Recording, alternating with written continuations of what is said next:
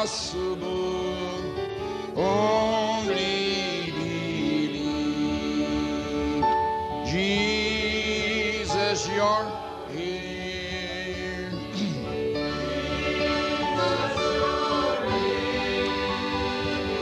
All things are possible now that you're here. Jesus, you're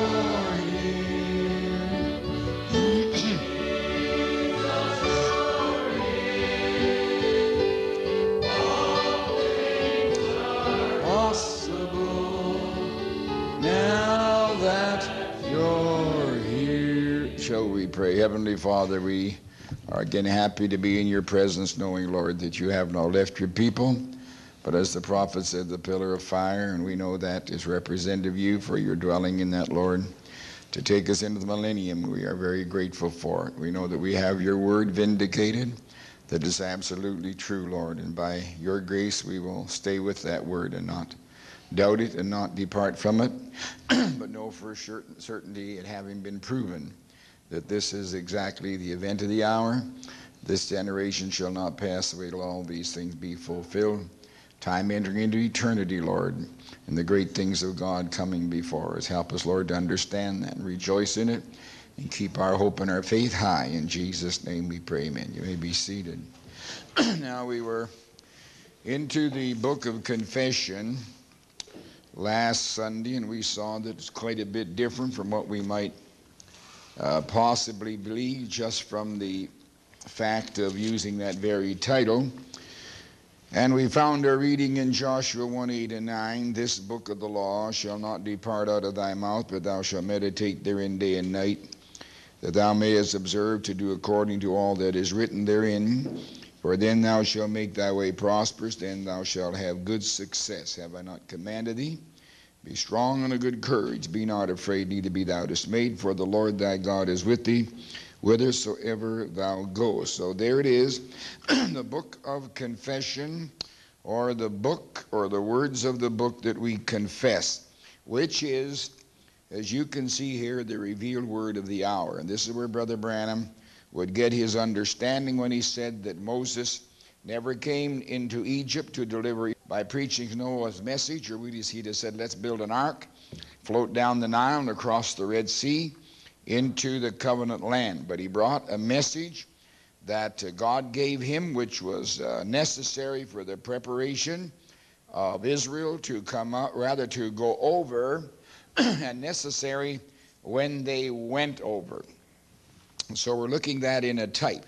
Now, we'll notice in Joshua 1:8-9, which we read here, that this book of confession did not have its birth in the Exodus. This is not something that was given during the time of the Exodus.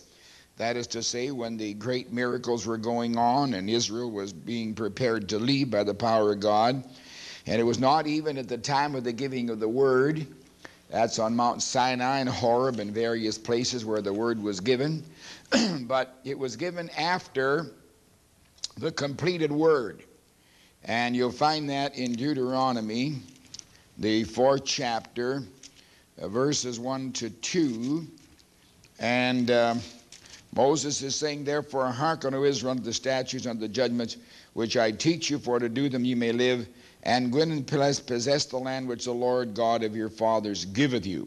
You shall not add unto the word which I command you, neither shall you diminish aught from it, that you may keep the commandments of the Lord your God, which I command you. So there's to be nothing added to the word, nothing taken from it. It's whole as it is.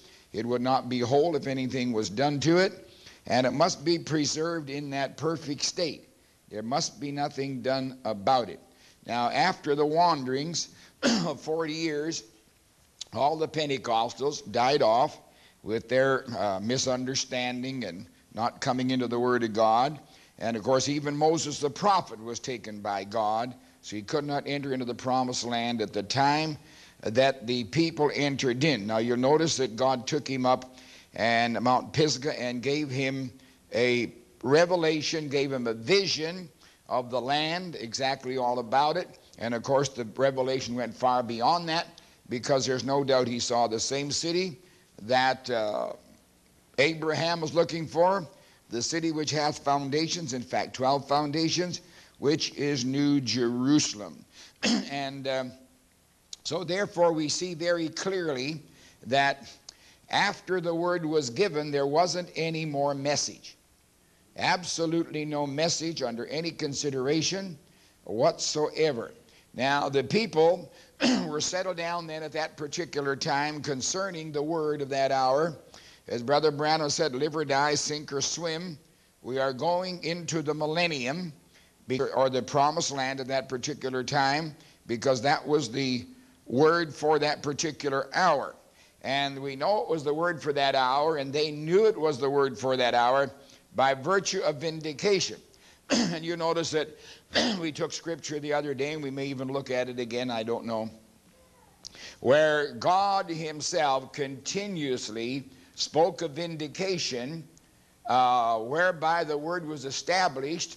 And right into the Psalms, which was hundreds of years later, David and other psalmists brought out the fact that God vindicated himself to be the giver of the word that was living, that was substantiated, that would be positively fulfilled, even as basically what was fulfilled previous to it, so that knowing what was already fulfilled gave them not a hope, not faith, but a knowledge that this also would be fulfilled.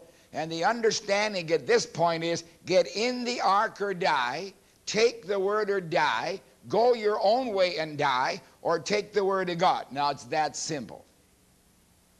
It's just that simple. This is the one life raft, the one lifeboat we have in crossing over Jordan into the millennium. Now, we get to the context of Joshua 1, 8, and 9.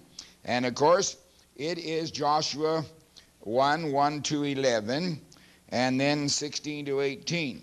And after the death of Moses, the servant of the Lord, it came to pass that the Lord spake unto Joshua the son of Nun, Moses' minister, saying, Moses my servant is dead. Now therefore rise, go over this Jordan, thou and all this people unto the land which I do give them, even to the children of Israel. Every place the sole of your foot shall tread upon that have I given you, as I said unto Moses. Now, it's not going to be anything other than was said to Moses. That's like we said some time ago, in dwelling upon the fact of God's ultimate. Many people have their own ideas what should be. Well, I got news for you. You're not going to get what you think it should be. You're going to get exactly what God said should be. Nothing else. There'll be no deviation from it. He's not going to call a committee when you go over there and say, now, look, I've left all this planning for you. How would you like to have some plans? Well, that's not going to work. That's not the way it is. Now he said, from the wilderness of this Lebanon unto the great river, the river Euphrates, all the land of the Hittites, and unto the great sea toward the going down of the sun shall be your coast. That'll be your borders. There shall not any man be able to stand before thee all the days of thy life. As I was with Moses, so I'll be with thee. I will not fail thee nor forsake thee. Be strong and of good courage, for unto this people thou shalt divide for an inheritance the land which I spake unto their fathers. Only be thou strong and very courageous, that thou mayest observe according to all the law which Moses my servant commanded thee. Turn not from it to the right, to the left, that thou mayest prosper whithersoever thou goest. And this book of the law shall not depart out of your mouth, and so on. Then verse 10, Joshua commanded the officers of the people, saying, pass through the host, and command the people, saying, prepare victuals. Within 3 days we're going to pass over this Jordan, go in and possess the land which the Lord your God giveth to you to possess. 16 to 18. And they answered Joshua and said, all thou commandest us we will do, and whithersoever thou sendest us we will go, according as we hearkened unto Moses in all things, so will we hearken unto you. Only the Lord God be with thee, as he was with Moses. Whosoever he be that doth rebel against thy commandment, and will not hearken to thy words, and all that thou commandest him, he shall be put to death. Only be strong and of good courage. Now this is a matter of heresy. The matter of heresy, as it was with Korah, Dathan, and Abiram, and it said, bless God, we can go to God, and we can get a word too, because we're prophets. And the earth swallowed them right up in fire, showing that this will be deserving penalty, the lake of fire, for all those who take that attitude.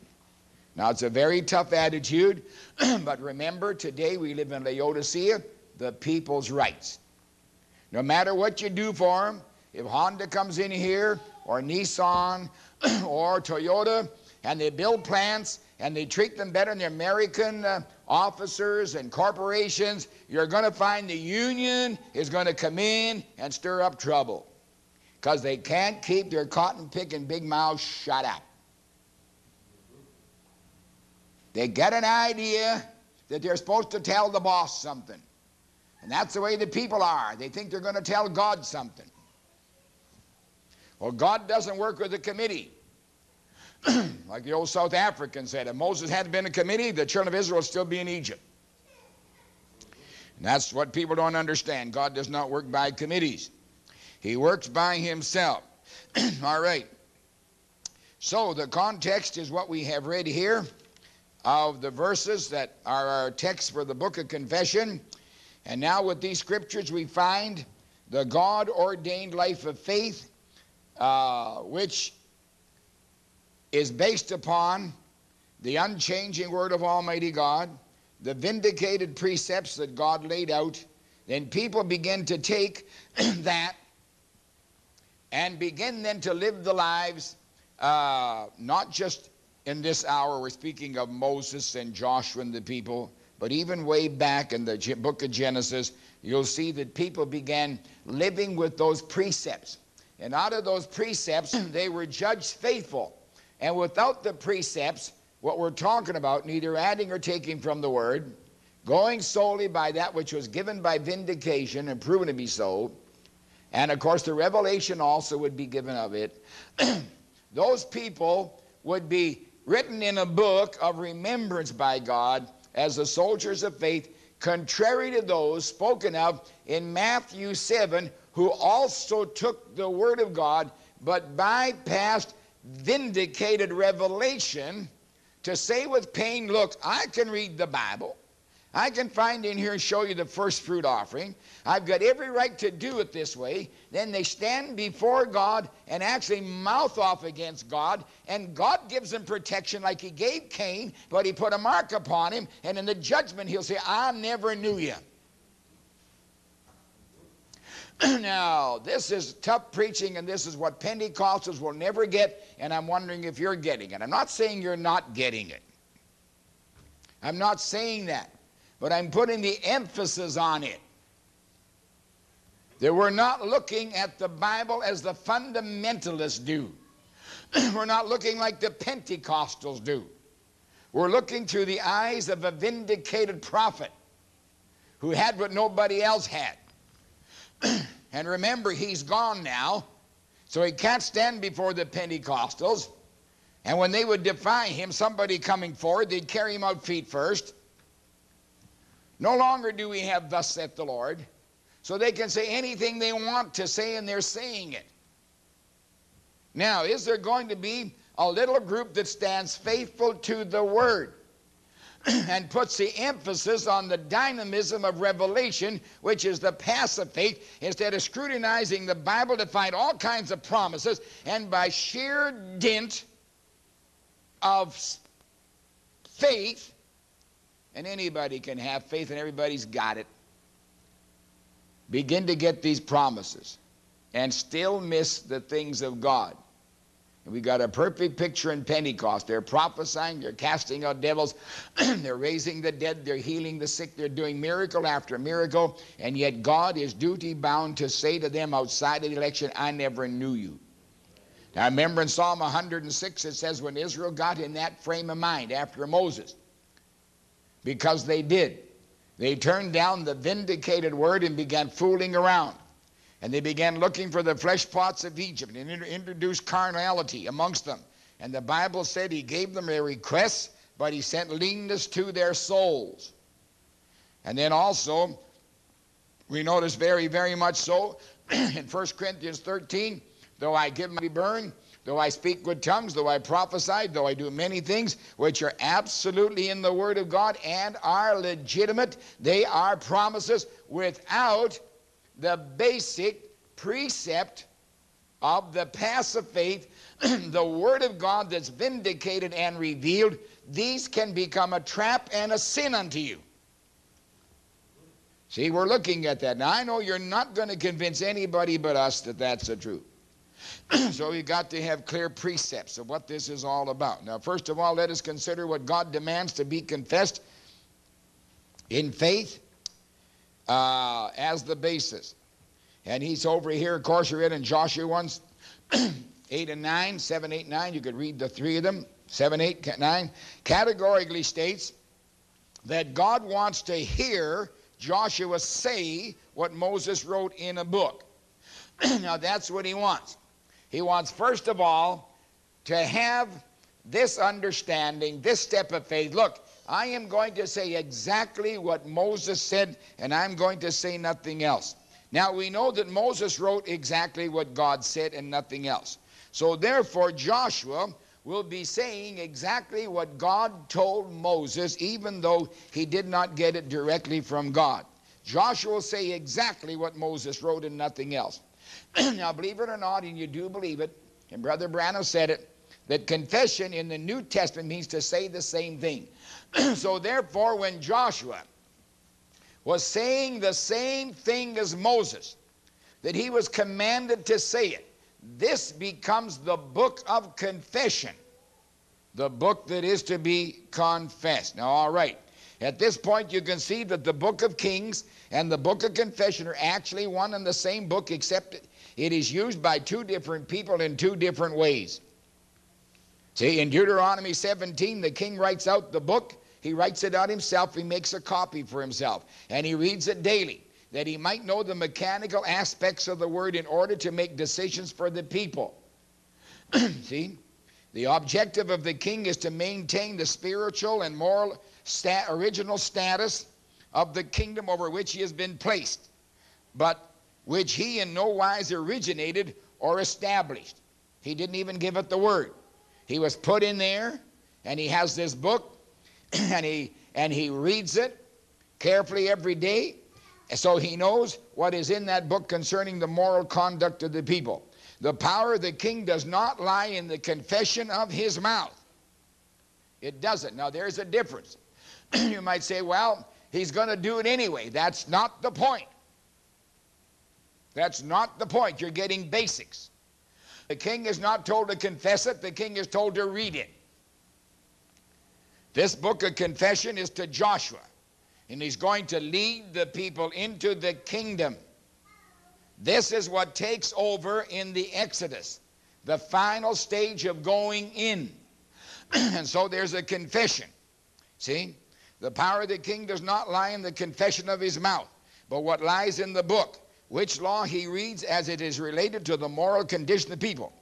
He matches what is already, he matches what presently has been done by the people, but what is already in the book.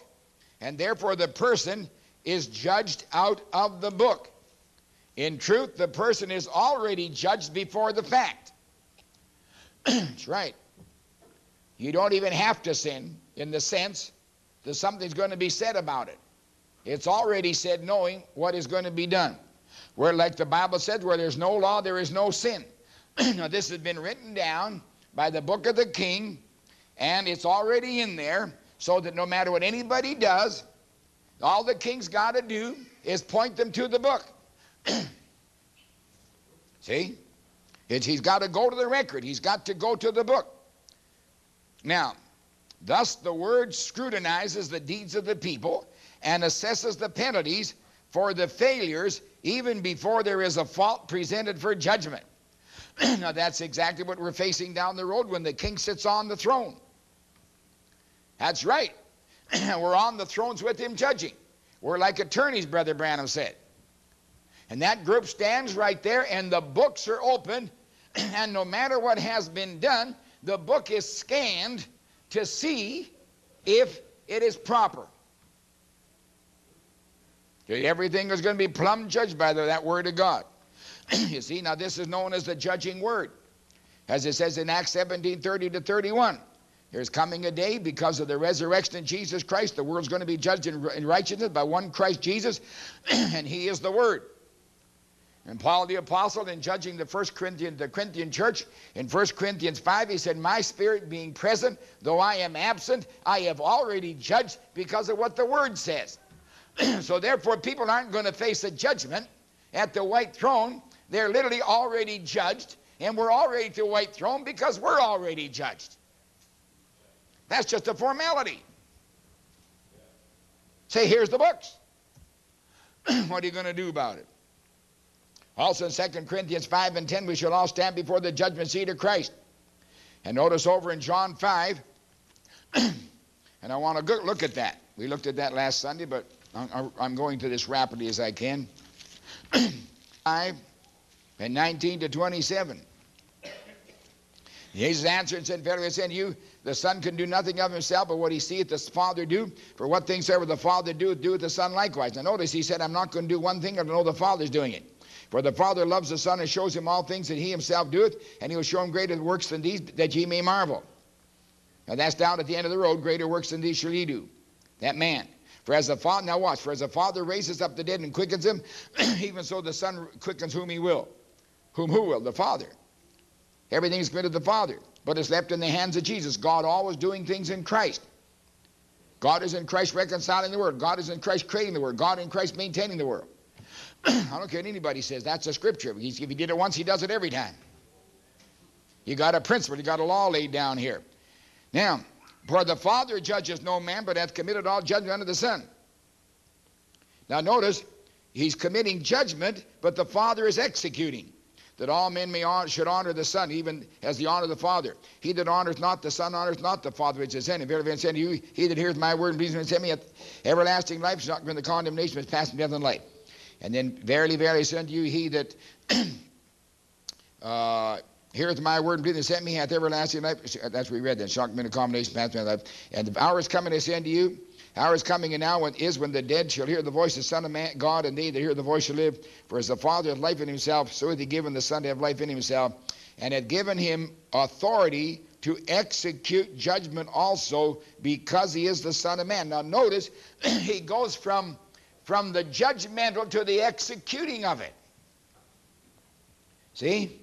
Now we have to watch that because that's very important. And to the execution is Revelation 19. When he comes down with the saints to wreak judgment upon the earth. Then in Revelation 20, 11 to 15, which you read last Sunday, you will find that the books are open, and as the people come before the king, it's right there. The king is read in the book, knows exactly what to execute, what penalty, what this, what that, because that book is open. That is a book. Now, in the study of the Gospels, I cannot recall one time where Jesus used an illustration of a king, but there was a judgment following it. Even to the lake of fire or to the great tribulation. You can look in the Gospels yourself. You'll find that so. Now that's the book of the king. Yet it is the book of the people as a nation unto God. And we find it over here in Deuteronomy chapter 11.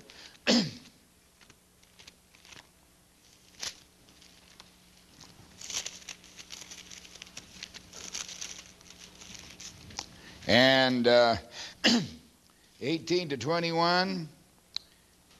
Therefore shall he live in your heart and in your soul, bind them for a sign upon your hand, that they may be as frontlets between your eyes. And you shall teach them, your children, to speak of them when you sit in your house, when you walk by the way, when you lie down, when you rise up. And you will write them upon the doorposts of your house and upon thy gates, that your days may be multiplied, and the days of your children in the land which the Lord surrendered you, to give them as days of heaven upon earth. So there's therefore an absolute tying in to the Word of God. Indeed, in this book, the book of the King and the book of confession, that will set the standard as to whether you're going to go into the kingdom or not. Now, if they weren't in this, they would never get into Canaan land. So we're looking at something very special here, because God cannot change or do anything different. People say, well, that was for back there. What about now? He never changes. The same eye for an eye, God, and tooth for a tooth has never changed. He speaks of love. They try to make a God of progression, a God of some kind of moral stature that we contribute to, a sort of God who evolves. God does not evolve. No, sir. You're going to find there is no change From the Garden of Eden right on down through the whole Bible right to the very end of time. There's no way.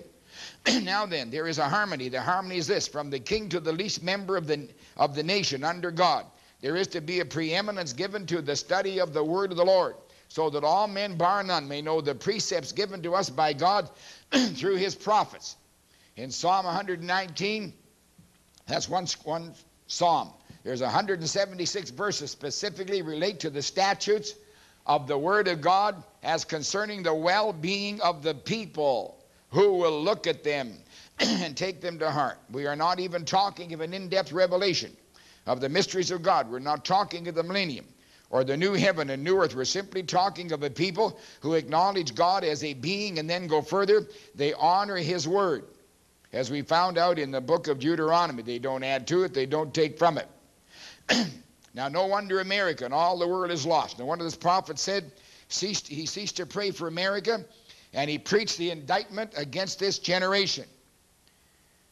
Now, it is actually more and more against the law in America and other nations also to worship God and to believe his word, while all manner of atheism and idolatry and spiritual wickedness and the uttermost of corruption is upheld by law. The angel with the inkhorn is even now marking the foreheads of those who sigh and cry over sin and unrighteousness, and you can't find them in the government. Brother Branham categorically said there is no such thing as a politician who can make a correct judgment, a correct decision. And since the courts are filled of political men, there is no way you can go to court and get justice. So, brother, sister, burn it in your soul. Don't try to get it. The best you can do is play politics and butter them up. In other words, give a soft answer and turn away wrath. But you cannot win in the courts. Forget it. Now, Brother Evans knows he doesn't. He knows tonight. Publicly, forget it. You are not going to win. I don't care who you are. You say, well, Paul appealed to Rome. Yes, and he got his head chopped off. He'd have got it chopped off anyway. But let me tell you something. The prophet said no politician can give a right decision. The courts cannot go by the books. They do not go by precedent. There's no way you can win. There's no way you're going to win. If you want to go to court, you go ahead and sit and mum or do what you want. It doesn't say I'm going to plead guilty and say I'm to blame. You can do anything you want, but the law is stacked against you because the courts are not full of political appointees, only in some directions. Most of the judges positively are there because of your votes and my vote. We don't vote. The Supreme Court absolutely sits in power by appointment. But you go to your average court where those men are brought in by politics, and you will find that not one of them cared two bits what the Supreme Court has set as a precedent. You'll fight it all the way through the courts, all the way to the Supreme Court, and then they reverse the decision. There's only one being got one mind, and that's God. And we better get to the Word of God and cling with it. And that's all there is to it. I'm not toughing any one person in this congregation or any family, but the thing is this: let's understand this. There is no way you can win. I learned that years and years ago. Spoke to Brother Branham about it. When the jury will pass a decision of not guilty and then say, yes, but we better hit him a little bit.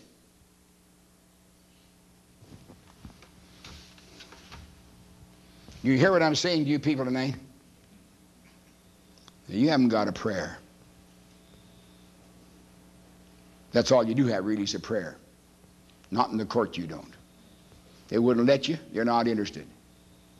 You can throw yourself on the mercy of Almighty God and do your best, but know this one thing: the courts are not going to do anything for you. They're stacked against you. Only God can intervene, and your sole dependence upon Almighty God is going to do it for you and nothing else. All right.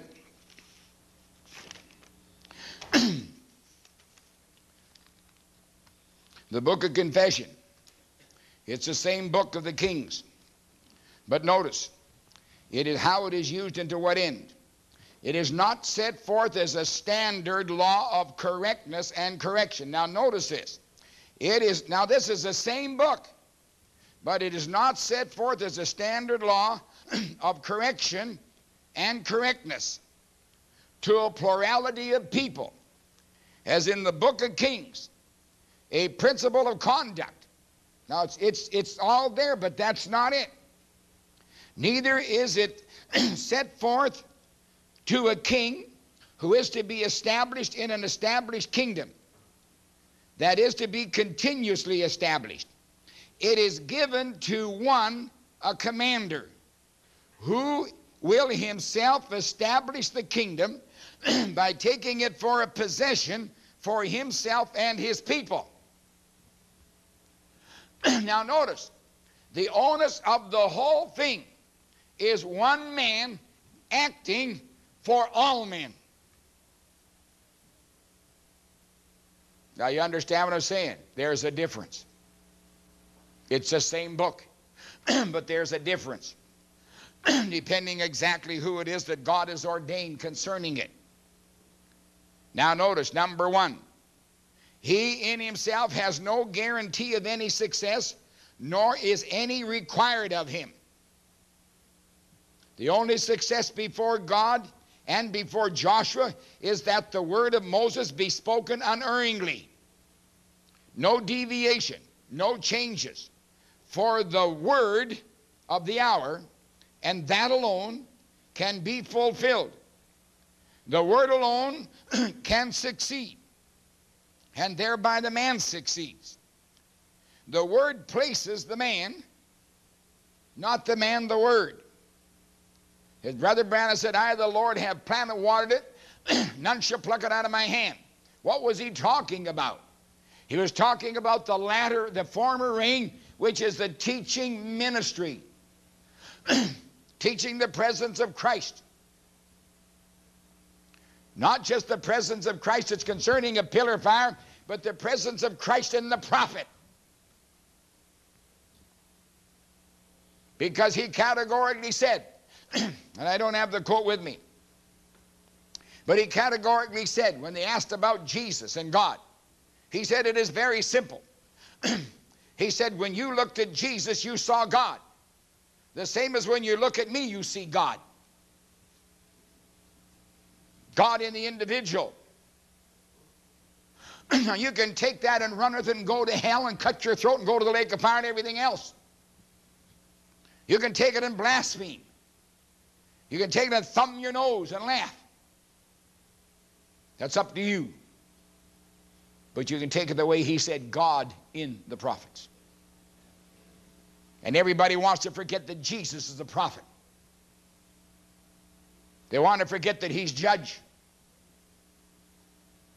They like to think of him as king. But they haven't put it together. And that's what's wrong with people who believe this message. They can't put it together. The word of God is not to be meditated upon and then spoken from the viewpoint of meditation, or as though it can be analyzed and become a part of natural cosmos, as though you can start to use it. When you start to use it, you put yourself in position of those in Matthew 7 who can prophesy, speak in tongues, and end up in the lake of fire. This has nothing to do with that. You cannot associate this word to natural cosmos or even the cosmos of God, because the cosmos of God comes out of it. You're dealing with Creator, and the creative word is what you were dealing with. See? It is to be spoken, and the mind is to receive it exactly as spoken. And the mouth, having spoken it, the mind then receives it. In spite of the fact that the mind positively will go to analysis and figure the thing out. Now the Bible tells you here, you simply speak the word. This leader will get up there and speak that word. And he doesn't care 2 bits about anything but the word. And he doesn't examine the circumstances or the conditions. He simply speaks that word. And if that word is the word of God, the word cannot fail. The prophet can fail, but the word of the prophet cannot fail. David went so far as to commit adultery and murder. He numbered Israel against the command of God. Prophets will fail. They're fallible men. But the word of God cannot fail. That's the greatest battle ever fought. The mind is to have no influence on this word through reasoning processes and sense knowledge. This puts men in the prophet class. Why? Because God said, I have put my word in your mouth. And the word goes no place but the mouth. Because the heart and the mind are desperately wicked and controlled by a spirit allowed of God but not of God, and gets you into trouble. That's why Brother Branham preaching perfect faith in the greatest battle laid it down. And that's why he could stand there. And in spite of every contradiction under high heaven, it didn't bug him. He said, shoot me down if I can't raise Abraham Lincoln from the dead, if God tells me I can. He said things improbable, which according to the word are not scientific. And he called it scientific because it had passed from faith to knowledge. All right. It puts you in the prophet class, the God class. The mouth speaks it. The ear hears it. The mind receives it. The mind does not try to figure it out. That's a tough one. It holds it there continuously in its mechanical state. Word for word is given by Moses. Every channel to the soul is thereby full of the word, spoken word, manifested word, logos, though it doesn't seem that way because it's not doing anything with you and for you at this point. It had already done it. Now, God says, Joshua, put that word in your mouth and speak it. And when you hear it, don't do a thing with it. You think that's not tough? Why people say, Brother Vail, that's exactly how active faith works. That's what we're talking about. We're talking about the Word of God coming into its own in people's lives, but under the condition of a true revelation where you are not using the laws of faith in the Word of God and end up in Matthew 7, Matthew 24, and in Revelation 20 condemned. There's a difference. And a big one. Now be very careful to understand this. Never is an hypothesis or a situation applied to the word in meditation. It just says, this is what it is written, I am telling you. But rather the word is applied to the situation, though it may be utterly grotesque and utterly foolish to the thinking of mankind. The lips constantly say what God has said. For there is a word of truth for the moment of truth. You know what the moment of truth is? When you come to face it. When there's a showdown. What about it? Aha, we've come this far. Now what? There's a word of truth for it. Here's an example. Joshua means Jehovah Savior in the Hebrew. In the Greek, it's the same word, Jesus. Jesus came into his kingdom. He told it, the people, that the kingdom of God was amongst them. Luke 17:20. That kingdom of God amongst the people was attacked by the devil. The devil set up 3 sets of circumstances, and Jesus never argued. He didn't hypothesize or anything else. He just simply said, it is written, it is written, it is written. And he stood there, and the devil couldn't do one thing. And that's the secret of the mind that takes only the Word of God in the face of everything contrary. That's true understanding. According to Hebrews 3:1, we are to consider the high priest of our confession, even Jesus Christ. And the high priest of our confession is to say what God said about everything and force the mind to close every gate to everything else. That is the tough one. In other words, hear ye him and say what he says. That's exactly what Jesus said. I hear him, I say what he says, I watch what he does, and that's what I do. Now, you and I do not necessarily get to the second part unless we're ordained to it.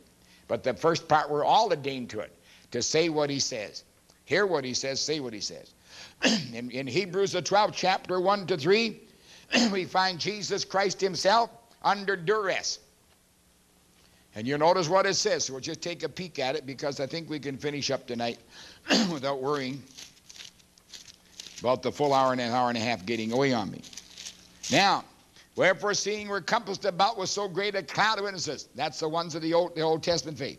Let us lay aside every weight and the sin that besets us. That's unbelief and looking at things when God said don't look at them. And let us run with patience the race set before us, looking unto Jesus, the author and finisher of our faith, through the joy that set before him, and endured the cross, despising the shame, and is now set down at the right hand of the throne of God. For consider him that endured such contradiction against him. In other words, when we speak what God said, there's a contradiction in nature. What does contradiction mean? Contra is against, and dico means to speak. It's Latin. So contradiction is a word that's against the Word of God. That's exactly what unbelief said. And when Satan came to Eve, and she opened her mind to unbelief, to the contradiction, she stammered and stuttered around what God said. She never actually said exactly what God said. And she never kept repeating it. Now, if you want to see exactly where that is, we took you there last Sunday to Romans, the 4th chapter. And in there you see Abraham. And he's the father of Moses by genealogy.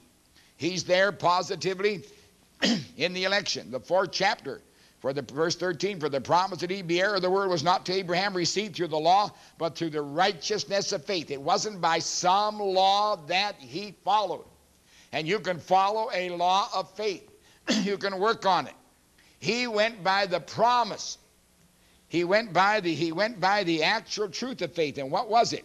It was the revealed word of Almighty God that he stood with. Abraham, you're going to have a son by Sarah. Now, Sarah got all mixed up in it. She said, well, take Hagar. When time for the baby to be born, she can lie across my knees and I'll pretend it's my baby. You talk about stupid. Oh, brother, sister. Sarah was plumb stupid. I don't care. She was a fine woman, sure. I'm not going to run her down. But let's face it, that didn't get her anywhere. That got her the biggest mess in all the world, and the Arabs and the whole bunch of her sons of Ishmael. And Esau, the biggest mess in all the world. They're causing all the trouble everywhere. Look what they're doing. Getting away with murder, terrorism. For the sake of $1, nobody's going to raise his head. What a mess the world's in. Anyway, it tells you down here, let's get down here. Abraham believed God. Now watch. And verse 19, and being not weak in faith. Now that's it. Why? Because he had the revelation. Now that's exactly where we've got to stand. The revelation of God, the dynamic revelation, makes us strong.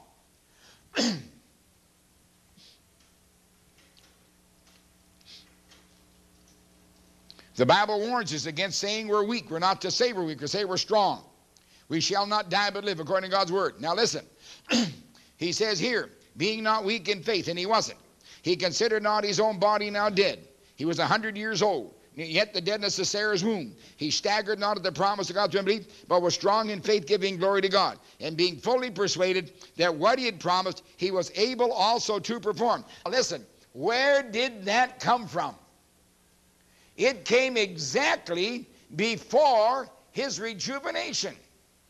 It came exactly from the presence of God at a certain time. Now there's where we stand. Because he raises the dead, which signifies resurrection, and calls those things which are not as though they were. And the prophet said, you're standing right now before the white throne. He put us positively into eternity. Stood right there and said, it's yours. Now that's what we are looking at. And what comes out of the basic passive faith of revelation, which is the dynamic, vindicated word of Almighty God, clear our minds of all else. There will be an active faith that comes forth under the glory of Almighty God that numbers us with the hearers of faith, because it says absolutely in the 40th verse of the 11th chapter of Hebrews, it says, they without us cannot be made perfect, God having reserved some better thing for us, which is the epiphany of Christ himself, when he came down and had greater results in Brother Branham than he had in his own body. Right? You're looking at a true epiphany. People don't want to believe it. I care a lot.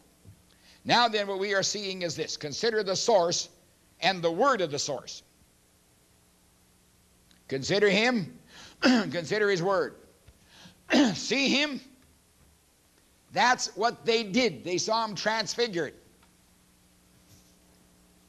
They saw him in a state to which he had not yet come. We can do the same thing right tonight. Then they said, hear him, because that will bring you to the state where he is. And we'll look at that in 2 Peter. Now, consider the source and the word of the source. The source and the word are one. Therein lies the power we are seeking, an active faith. My word is spirit and life. Word's identical to God. God tells that to Joshua in verse 8. Joshua is to observe or consider what is written, what he speaks. Then he stands there. And you notice he's not just to consider what is written. He's to say it. Speak it. Stands there, considering the word only. Then comes success. This is the command of God. This is the presence. It is the presence of God. It says in verse 9, I am with you. Look at the presence of God, the pillar of fire, has not departed us. It only departs those who will not stay with this word and say it. Birds of feather flock together. True. Notice also the complete denial of emotions. The Holy Ghost is not in the feelings and the emotion. He is either here or he is not here. You tell this to a bunch of Pentecostals rouse and jump and scream and holler. Oh, they get so emotional they could do anything, almost flying to pieces. And say, he is here. They said, blasphemy. They'll shut you up and cut your throat. Don't let your emotions get you. He will either fulfill his word or he will not fulfill his word. Joshua knew God was there. Joshua knew God would bring his word to pass. Joshua did not have one problem with that, because he was word to word with Moses, who was the word of God to Joshua. And William Branham was the word of God to us, whether we want to believe it or not. Because we didn't have another source. What he said, that was it. As long as he had Moses' word and was ordained to that portion of the word, Joshua could put the church in order and take it over to the true earthly order in the promised land. Now listen, Moses was gone, but Moses' word was not gone. And Joshua was chosen leader to fulfill the unfulfilled part. Now remember, Brother Branham talks of that. So the majority of people figure a lot of people figure he's got to come back and fulfill it wasn't fulfilled. That could be true. But remember, Brother Branham said Jesus had not fulfilled a part of the word that the bride must fulfill. And he said when the hand does it, the body does it. And he was talking of Christ being formed in the flesh of the bride, and he talked about himself. And we take credit with him, because remember of him. What he gets, we get. Moses was gone, but Moses' word wasn't. And Joshua was chosen leader to fulfill the unfulfilled part. So the book of confession is basically a book for a leader, where the writer of the book is gone. Now right there is a latter-rain trap. Like people saying the Son of Man ministry is in the bride. It is not. It's the word that's in the bride. Now watch the warning for today. Since Brother Branham is gone, and people rise up and proclaim that they are leaders. Oh yeah, they're in Europe especially. But they're over here too. And they're going to tell you, you listen to me, and that's going to do it. Now you think many times I may be saying that, but I am not, as God is my judge. That is not true. Listen to 2 Peter, the 1st chapter. And in verse 15, Peter is telling the people, moreover, that concerning the end time, moreover, I will endeavor that you may be able after my decease to have these things in remembrance. Now what things in remembrance? For an entrance, in verse 11, minister to you abundantly into the everlasting kingdom of our Lord and Savior Jesus Christ. There's a people coming up at the end time in a bride in whom are the virtues, which number 7 is brotherly kindness, which is prickly. So don't try to be what you're not. Smooth tongue, sweet, wonderful. Hogwash. You got fish hooks on your elbows, so don't pretend otherwise. The love is God himself coming down to crown and to seal in the church. Because it's in the 7th age that love comes, and in the bride is the virtue, brotherly kindness, where Brother Branham said you fuss at each other, you got fish hooks on your elbow, sandpaper on your elbow, but if something goes wrong and you see that person suffer, you'll come and try to help him. And you'll even try to help the guys that you can't help. That brotherly kindness. Love is different. Love is number 8. We don't have an 8. We have an 8-day millennium.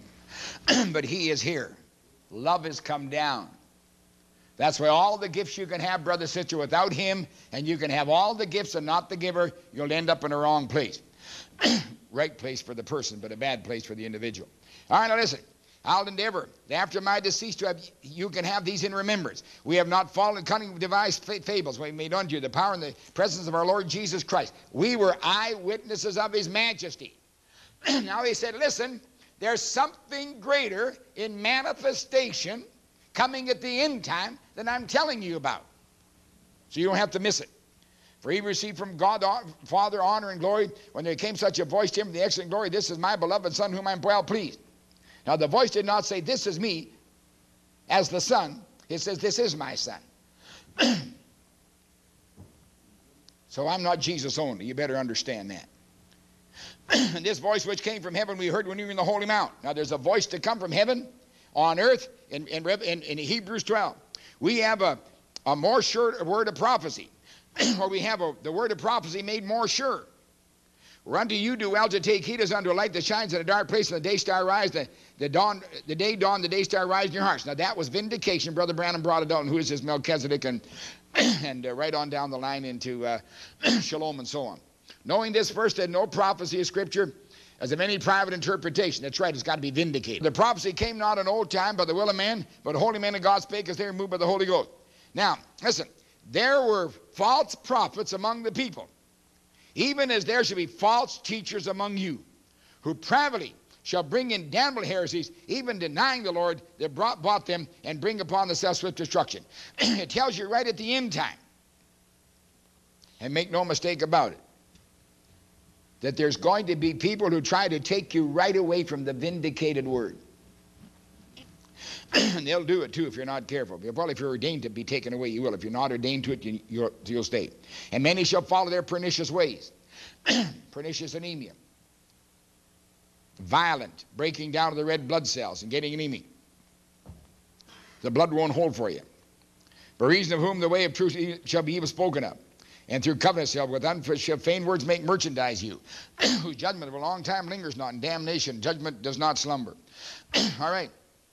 Go on there right on down through, and we won't necessarily take time to it, but it says, verse 12, but these are as natural brute beasts, made to be taken and destroyed. They're right in there with acting as though they're wonderful people.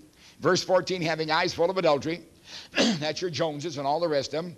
They cannot cease from sin, beguiling unstable souls, the heart of exercise with covetous practices, cursed children. That's where they're at.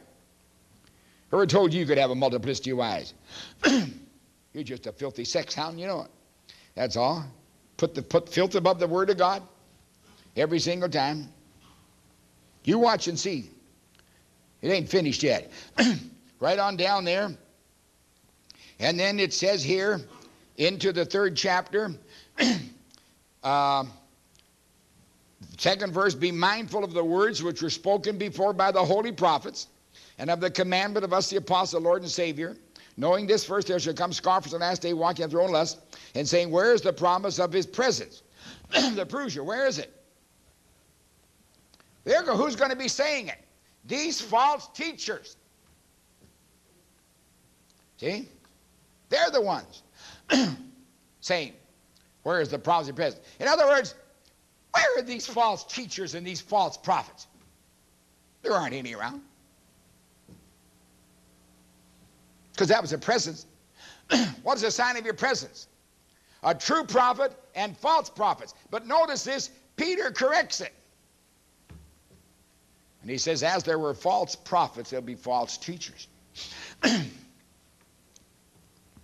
Why, they say, we've got the pure word of God. Everybody's got the pure word of the prophet. Notice it? Where's the promise of his presence? For since the fathers fell asleep, all things were as they were at the beginning. And then they say, well, where's the 7th seal?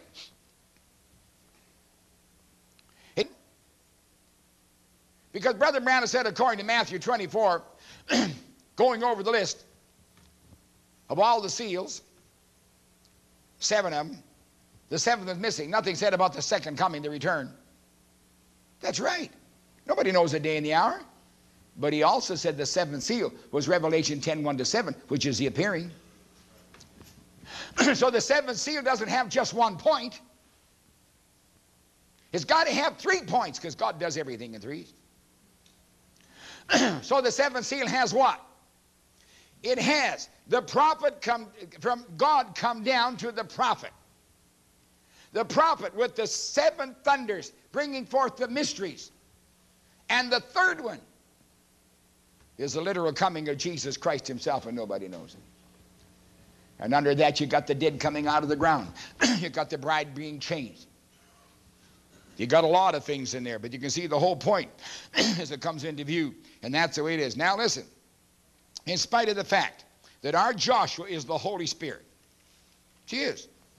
And the Holy Spirit is in the Word, and the pillar of fire is with us, there is a tendency to depart from the absolute of the book of confession, which is the ultimate.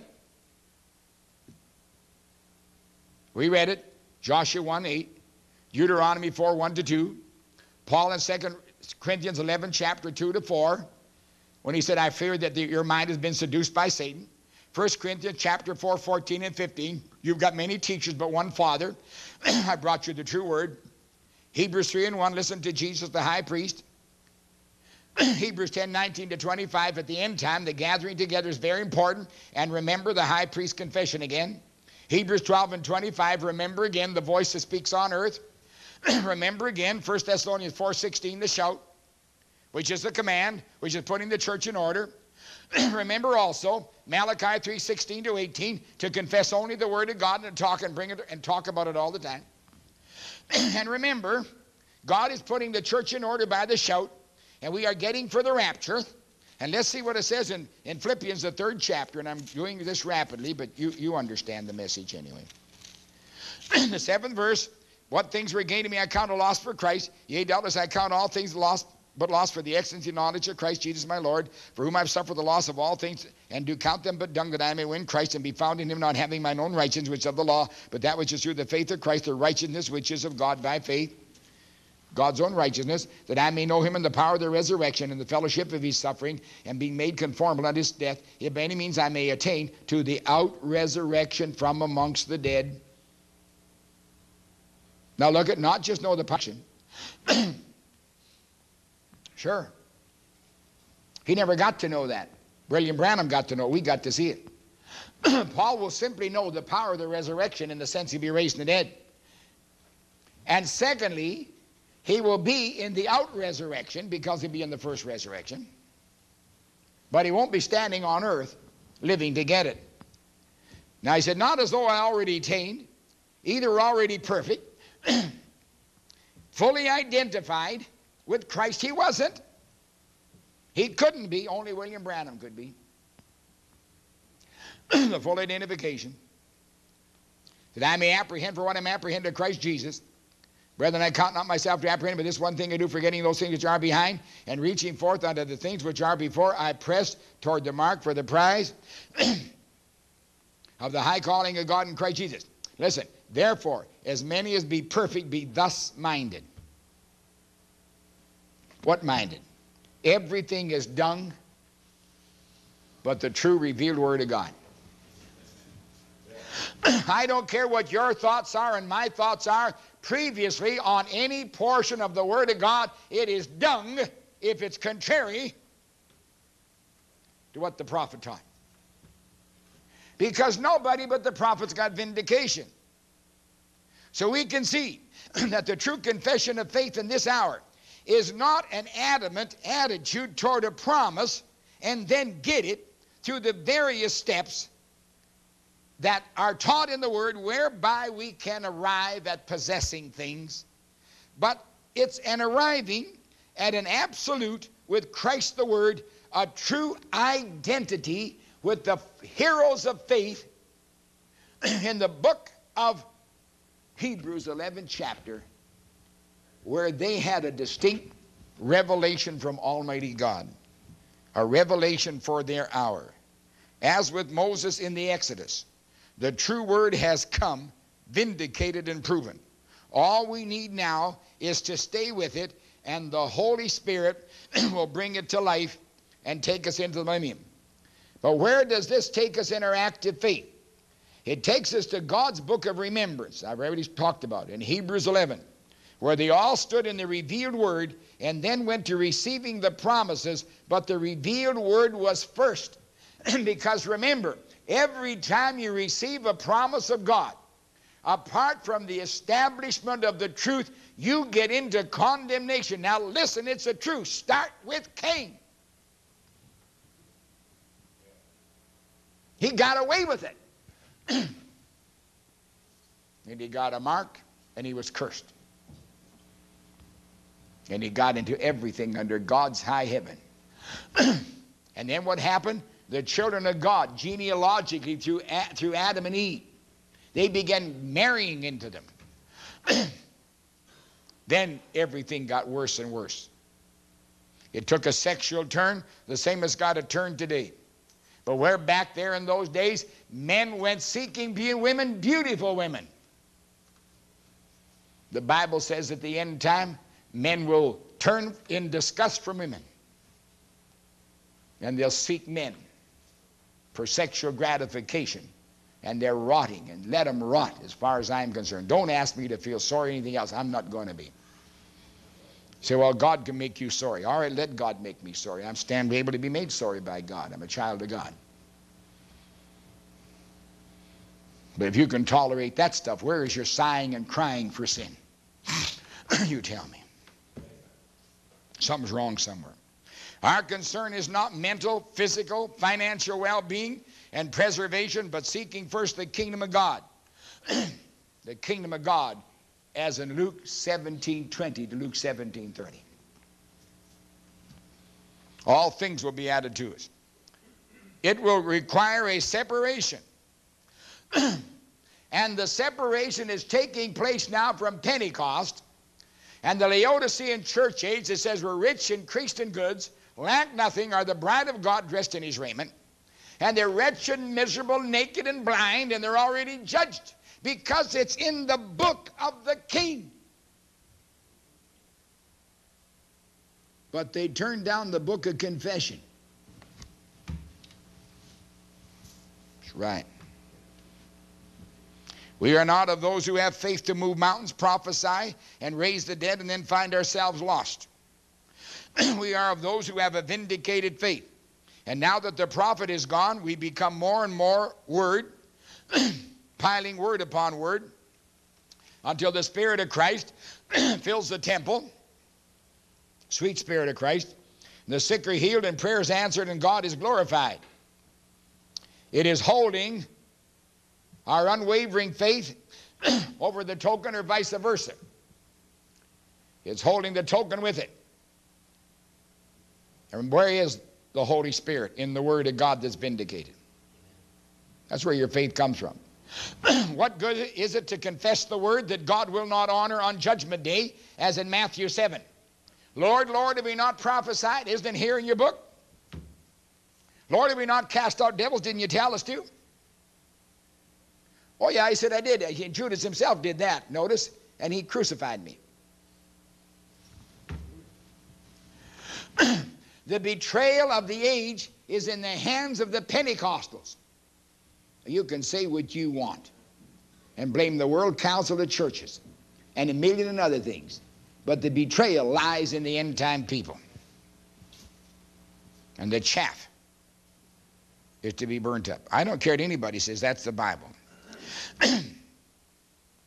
These promises in Matthew 7 are only temporal results. Let us stand like Joshua and Caleb, one with the full revelation of this hour and identified with it. Let our faith arise out of that word, and let us see what God will do in his bride. As Brother Branham said, take this message for your healing. He said when Christ was revealed, that was the seals. And he said in him's the millennium, in him is healing, in him is redemption, in him is the resurrection, in him is everything. So look, if we got it all right here, this is everything to take us right into the millennium.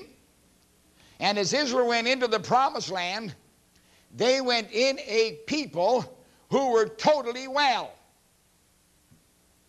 We are going to receive ownership to the millennium, brother, sister, in glorified bodies. We will be totally well. Faith is not to be a struggle over the senses only. In other words, simply applying the laws of faith, struggling against our senses to get a promise.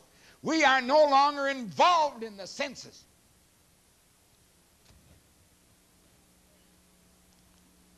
You think we are, we're not.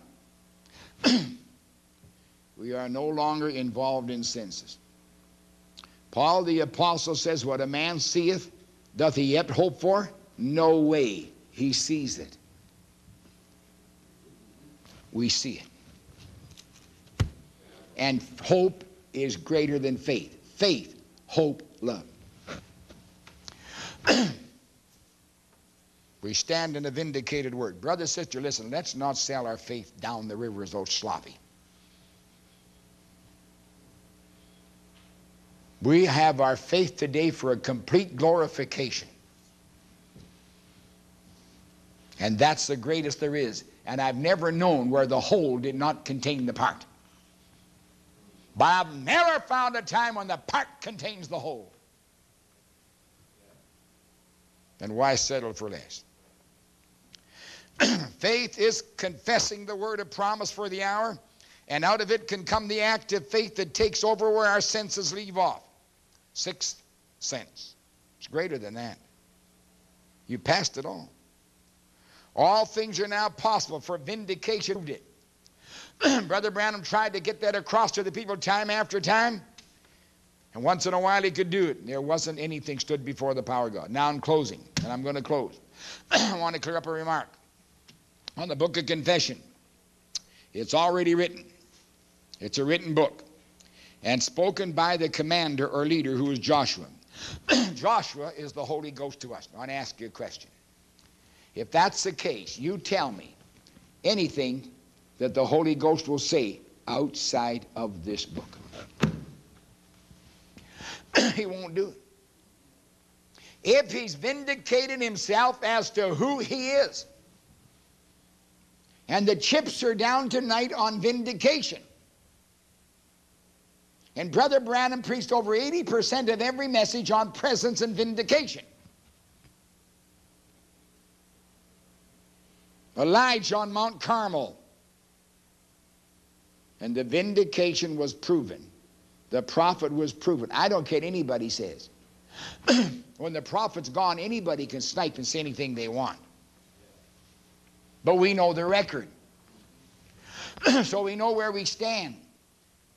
Then would Brother Branham tell us anything other than the direct word of the Holy Ghost? No. Then would the Holy Ghost now lead us to anything other than what Brother Branham said? And the answer is no. But you've got preachers who try to tell you, hey, listen, brother, don't you try to make this the same as, Brother Branham said. Well, I'm going to tell you, this is exactly what Brother Branham said. But he said it in 20th century Americanese, and people just can't take it because they got the these, the thous, and the thuses. Since Joshua is the Holy Spirit, there can only be one book in his mouth. That's where it is, in the mouth. And he doesn't have to explain it. Brother Branham said God doesn't have to explain anything. He said the revelation, the explanation is actually God manifesting exactly what it means. We've had it in our hour. And what does it mean? It means that he is here. And the word of promise which we believe is going to get us out of here and into the millennium. It's the word that takes us into the ark that rises above the flood of destruction and sin. It's already written in the book. If the Holy Ghost gives revelation, what will he reveal? Only what's in the book. And now the Holy Ghost is in his own word. That's right. And his word is in the bride. Therefore, the same one who brought is the same one with the voice who raises the dead. Then it's the same life that's in you and me that will change every cell in our mortal bodies and turn us into immortality. And the faith of God in his own word residing in us can also with him freely give us all things. Brother Branham, in preaching the unsearchable riches of God, coming to us, opening the book, never once took any of the promises from us. Not one of them. He didn't say you can't speak in tongues. You can't prophesy. You can't do that. He said put it in a room where it belongs. He never took away healing. He never took away any promise, because you can't take away from the Word of God. But he showed us the truth of the false who were anointed, the same as the true who were anointed. And he brought us a true separation and a true understanding. Now, brother, sister, unless the people stay with this message as Brother Branham brought it, you are going to see this categorically, that you will not see them in the resurrection and the rapture. You're not going to. It can't be done. Something is said in the book of Matthew, a more literal translation by Dr. Weiss. Everyone therefore is such a character that he will confess me before men in the realization of and testimony to his oneness with me. I will also confess him before my Father who is in heaven in the realization and testimony to his oneness with me, with him. But whosoever is of such a nature, he will deny me before men. I'll deny him before my Father who is in heaven. In other words, he tells us categorically we've got to be of such a nature, such a character. Here's where real character. Brother Branham says, find that woman of such character. She'll stand still and listen to the message. Stand in the waters of separation till she's cleansed. Stand till she's dressed in the robes which she should have. Everyone is such a character. He will confess me before men in the realization of and in testimony of his oneness with me. How? By the word of God. Jesus always went to that word. The prophet went to that word. You and I can do no other. There's your book of confession, brother, sister. The book of confession, absolutely. It's with every other book. It's right in this Bible here. All interrelated, interwoven. But it's the hour in which it is viewed and by whom that it makes all the difference. Now, what did God want for the end time Elijah? Restored. What word? This word. And the word being restored by vindication, proving it was the truly revealed word. Did it turn the people to God? It did not turn the people to God. It turned them away from God. Absolutely. What did it do? It separated the elect virtuous bride from the non-elect. But what did the promises do that were turned loose with the vindicated revelation? It brought the church all together. If any people are responsible for Catholicism and Protestantism get together, it is the Pentecostals, and the one man above all is Mr. Duplessis, who is known as Mr. Pentecost. And he's proud of it. Proud to stand and say, look, they're sheep just like we are. Somebody's lying, and it's not God's word. There are not going to be millions at the end time, brother, sister. There's going to be very, very few. The world won't even miss them. If the world even knows anything about them, they're going to be glad to miss them. They may take him hand in wanting to make sure they miss him. I don't know what lies ahead, but I know this one thing. I see enough in this book of confession to know this, brother, sister. For this hour, there is nothing but a word. So I'm looking for some great acts. Go ahead. I won't discourage you. That's your business. I'm looking for this other thing. Oh, you're looking at the book of Kings. I'm sorry. You're not looking at the book of confession. You see why it makes so much difference to rightly divine? That's it. Let's rise and be dismissed. Sunday morning we'll try to go to the fountains. Heavenly Father, we come to you now, into this little series on books, knowing we're right back, and that's sensible, Alpha's Omega, right back to the very beginning, when your word was set in a book. That book, Lord, one book, used all the way through.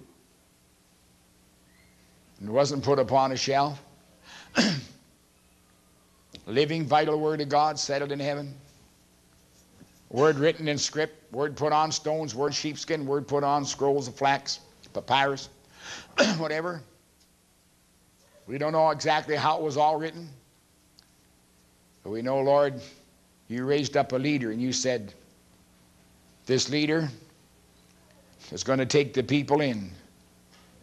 Doesn't have one thing to do with that word on his own.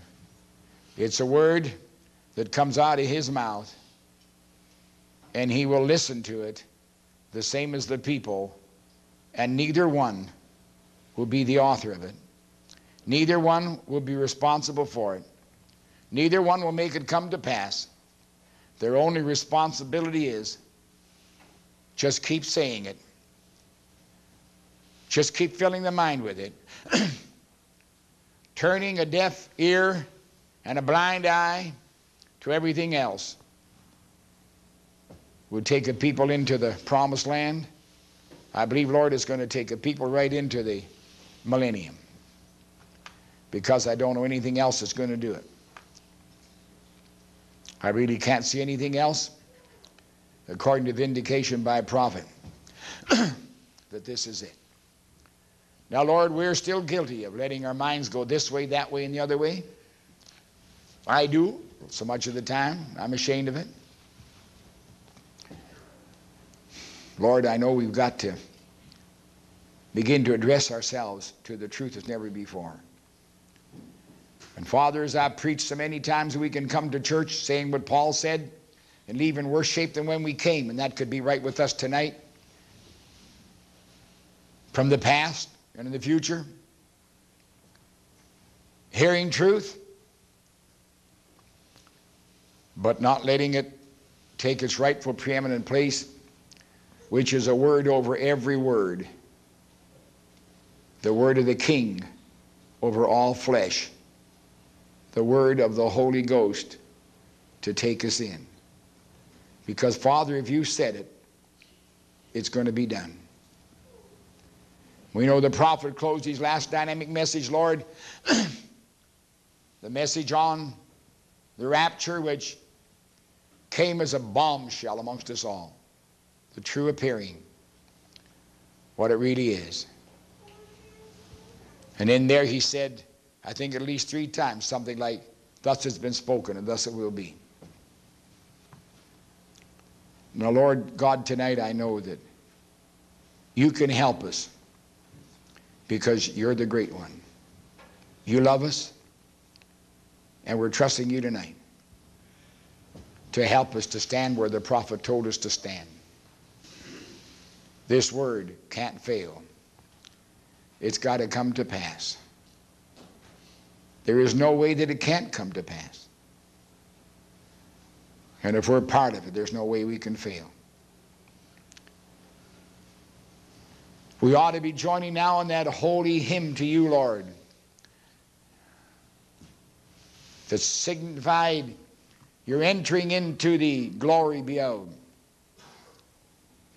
We should begin to lift up our heads and rejoice because the King of glory is in our midst and about to be manifested as such.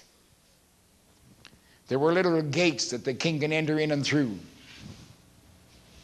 and go into the millennium. Father, all these things are ours. But Lord, only you, by your Spirit, can quicken it to us. Now, Father, whatever we're supposed to do, there's something the prophet told us to do and how to do it. It's in your word here. And I know it's not going to supersede as though it's something we can do, Lord, that would ever give us any preeminence or would ever take out of your hands what is to be done. But Lord, what I believe it would do is to make us conscious of the reality and us, Lord, happy to be a part of it to the extent that nothing else matters. It's truly live or die, sink or swim, life or death. This is where we stand. And I thank you, Lord, you've heard our prayer tonight. I believe that you, having heard it, you've answered it. And from this moment on, Lord, there's a fresher, a refreshing, there's a quickening, there's a stepping up, there's a moving higher in the life of the Word in us and moving to that end. So we consecrate ourselves, Lord, to that degree of faith tonight. And thank you for your goodness. May all the glory and honor be yours, Lord. We know it's been worthwhile to be a part of the message thus far. But Lord, we want to give you glory. And we pray tonight we've given you a bit of glory by reaffirming the truth and reaffirming ourselves in the truth and with the truth. And unto the King eternal, immortal, invisible, the only wise God, now be honor and power and glory through Jesus Christ our Savior. And we participating to that end. In Jesus' name we pray. Amen. Take the name of Jesus with you.